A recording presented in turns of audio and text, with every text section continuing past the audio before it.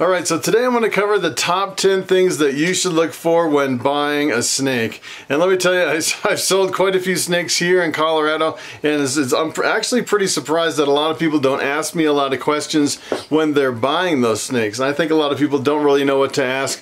As a matter of fact, when I first started in ball pythons, there was a lot of snakes that I should have asked some more questions when I bought them, and if I would have known some of the stuff up front, I probably wouldn't have purchased those snakes. So what I'm going to do in this video is I'm going to cover 10 things you should look for when buying a snake. Alright, so the number one question you should probably ask when you're about to buy a snake is, what is that snake eating? And let me tell you, snakes can get stuck on a certain food item, and in some cases it can be extremely difficult to even find that specific food. As a matter of fact, I've seen some people where they'll only feed like gerbils or hamsters or something like that. And let me tell you, it'd be extremely difficult to find a reliable source of anything like that. And some people will feed like only a live African soft fur, and the funny thing about African soft furs is, as far as I know, they're still on the Lacey Act, which means it's basically illegal to transport that rodent between states here in the United States. So if nobody in your state actually breeds African soft furs, it's almost impossible to find them. You can't transport them into the state, so you can't even get a breeding stock to start with to actually start breeding African soft furs, which makes it extremely difficult. And I'd say probably the best is, if you're looking for something really reliable, you really want, especially with ball pythons, you want them on a frozen thawed rat. And it's pretty much the ultimate universal food source for ball pythons. I actually have bought quite a few snakes. One of them was stuck on frozen thawed mice. It's the only thing that thing will eat. I've tried so many different, I've tried live rats, I've tried frozen thawed rats, and every now and then I'll get it to eat a rat or maybe an African soft fur, but it's pretty much stuck on frozen thawed mice. And let me tell you, with a female ball python, it's extremely difficult to get that snake up to breeding weight with just frozen thawed mice. It's really difficult. And I have a few other snakes that are live only. The only thing they will eat is live rats. And let me tell you, if you have an aversion to feeding live, I would definitely look at what that snake is eating before you buy it. Alright, so the number two thing you have to take into consideration is if that snake is priced appropriately. And I would say a lot of times you just can't walk up to the guy behind the table at a reptile show and say, hey, is that a good price for the snake? Because it's not really a fair question. I'd say really what you need to do is you need to go over to Morph Market and kind of look at the low end and the high end price for that specific morph or the specific species of snake you're looking for. And then you can kind of get a feel for, you know, kind of what the price range is. Sometimes you can look at the sold stuff, but I'd say in a lot of cases, you know, the prices can change, especially if you're looking at a brand new morph, kind of like the scaleless head. When I first started in ball pythons, the scaleless heads were selling for crazy money. Now you can pick them up really inexpensively because the prices come down. This basically, people have bred them and increased the supply, which decreases the price. So you really have to watch, especially on new morphs. But I would say pretty much across the board, there's a lot of morphs that are pretty stable, you know, like your clowns or your pieds or some of the basic genes, and you pretty much know what they should be worth. And the more you look into the pricing, you can kind of figure out what they should be worth. And when you walk up to the table at the shows, you go, yeah, that's a pretty fair price. And then in a lot of cases, you'll see like a one-of-a-kind snake, like Bobby around my neck here. This is, I would say this is a one-of-a-kind snake. You just can't go to Morph Market and buy a big, huge 6-year-old bamboo male that is as big as Bobby is. It just really doesn't exist. So in that case, you pretty much have to pay what they're asking if you want that particular snake. Alright, so the number three thing that you should really look at before you buy a snake is if that snake is healthy. And a lot of times I would say it really takes kind of a trained eye. You almost have to be a snake person to determine if a snake is healthy or not. Pretty much the first thing you want to look for is mites. They're little tiny black spots that go on the snake. If you see little black spots anywhere, especially if you see one crawling around on a snake, you definitely want to stay away from anything in that whole collection right there on the table. You want to I just say walk away from any mites. You definitely don't want that problem. They're extremely difficult to get rid of. And essentially what it is, it's a little tiny mite that burrows in between the scales of the snake and sucks the blood of the snake. And what it does is after it sucks the blood, it moves to another spot and then another spot, and pretty soon your whole snake is covered in all these little red sores because of the mites. It's pretty awful. I actually had them in my collection once and I struggled for months trying to get rid of them. Let me tell you, that's one of the reasons you quarantine. You definitely don't want mites.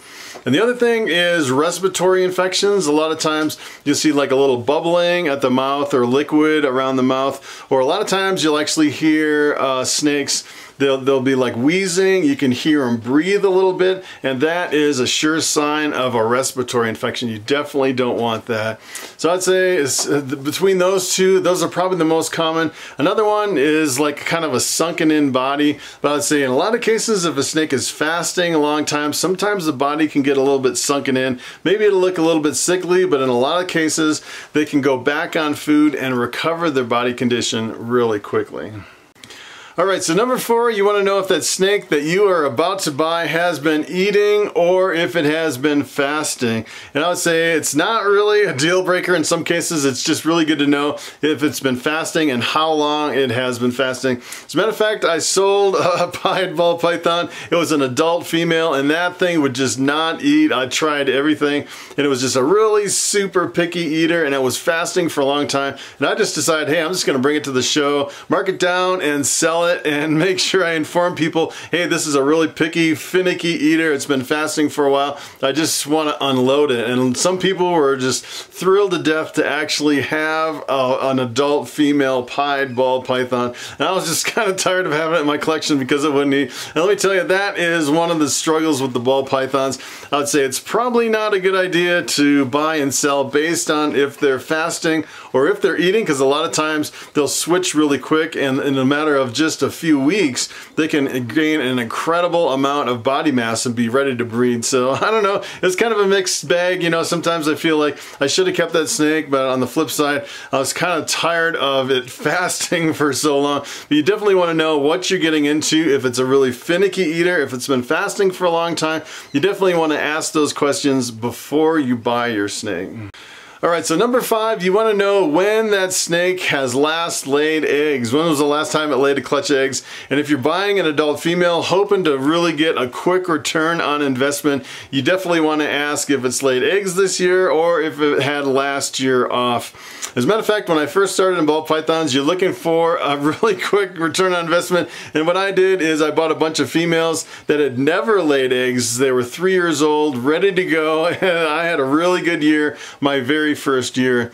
And as a matter of fact, when I go over to Morph Market and I look at adult female ball pythons, what I'm really looking for is a quick return on investment. I'm looking for snakes that have had the last year or 2 off, that have just been sitting in someone's collection. They've just been feeding them. They're ready to go, ready to pair up with my males, and ready to have a quick return on investment, especially if you are a brand new snake breeder and you want to stay afloat financially. You definitely want to know when the last time that snake laid eggs.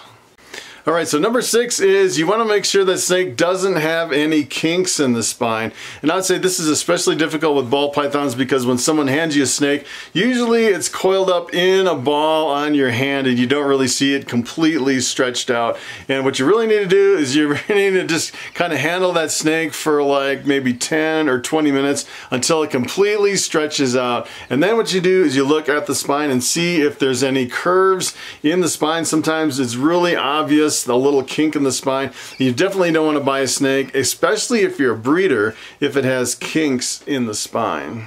Alright, so number 7, I'd say you want to ask if it's a proven breeder. And the funny thing is I actually bought some snakes. I thought they were females, and come to find out they were actually males. They were actually worth a lot less than I paid for because there was a misidentification of the gender. As a matter of fact, I was at the last reptile show and someone bought a snake from the table next to me, and they were trying to pop out the hemipines and nobody could quite do it and figure it out because it was a female. And they brought the snake over to me and said, hey, can you probe this snake snake, and luckily I brought my probe kit. I probed that snake and it probed out to be a female. So you definitely want to know if it's a male or a female, or if it's a proven breeder like Bobby here has had so many clutches of eggs from so many females you don't even have to probe the snake anymore. You definitely want to know if it's a proven breeder. Alright, so number 8 is you want to ask if that snake is friendly or mean. And this can be kind of a tricky question, especially if you're buying hatchlings or juvenile snakes, because really a lot of times they can get a little bit confused, they get a little bit snappy. They haven't really had that much time to be handled. And as a matter of fact, I bought a female clown. The guy that sold it to me said, this is the meanest snake in my entire collection, but it was really just a hatchling ball python. And I just stood there and I held it for like almost, I think I held it for about an hour and a half as soon as I got it, and that thing was super tame. It's probably one of my tamest snakes. And I would say as far as being friendly or mean, that really comes into play, especially as adults. So if you have an adult that has really always been really snappy. I have one ball python that every time I open the tub, he kind of gives me the evil eye and snaps at me. Let me tell you, that snake will probably never be really friendly. You definitely want to know the attitude of your snake before you buy it. Alright, so number 9 is one of the things you want to make sure you know about before you buy a snake. You want to know if any of the genes in that particular snake are associated with any genetic defects. So, for example, there's a whole bunch of them in ball pythons, like the desert ball python. It's pretty rare to actually see a desert. The desert has infertile females. The spider gene is associated with a head wobble. The caramel albino is associated with kinking. You know, the super black pastel tends to have duckbill. You know, there's certain things that you have to watch out for with certain genes. And I would say a lot of times you can actually buy into those projects, but you just have to be aware up front if there's any genetic anomalies associated with those genes, so you know you're taking a chance when you buy into that project. Alright, so number 10 really takes some research, and that is this snake that I'm buying the best example of the gene? And you really want to know that, especially if you are a breeder. As a matter of fact, when I bought Bobby here, he is my bamboo ball python. This was the best example of the bamboo that I could ever find anywhere on Morph Market. And I bought into this project, paid almost double for this snake because it was such an amazing example of this gene. And let me tell you, it paid off, because essentially what you're doing is you're reproducing this over and over and over in the hatchlings. So the little bit more money that you can spend up front, it multiplies at the end when you're buying into the best example of the gene. Alright, so it is time for the question of the day. And Big Mo asks, what do you do with your leftover rodents from snakes that won't eat? And that is a very good question. Essentially what we're talking about is if you have frozen thawed rodents that you're feeding, you pull them out of the freezer and you warm them up and you feed them to your snakes. The snakes don't eat. You really can't refreeze those. It's not a good idea after you thaw them out to refreeze and then try again later. So essentially you end up with some waste in some cases. And I would say if you just have a few snakes, it's a little bit more difficult because you really don't have many options.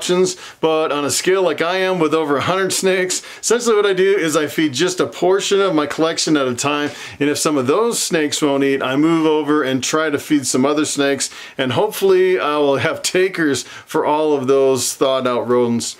And another way I get around it is I actually breed my own rodents. I euthanize with CO2, and then if the snakes don't eat those, what I can do is I can actually freeze them to use as a frozen thawed later, or I can sell them to the pet store. But I know some people, if they kind of run into the problem where they have lots and lots of rodents that they actually have in excess at the end of their feeding. And a lot of guys will buy like alligators, crocodiles, or something crazy like that to actually use up the extra rodents.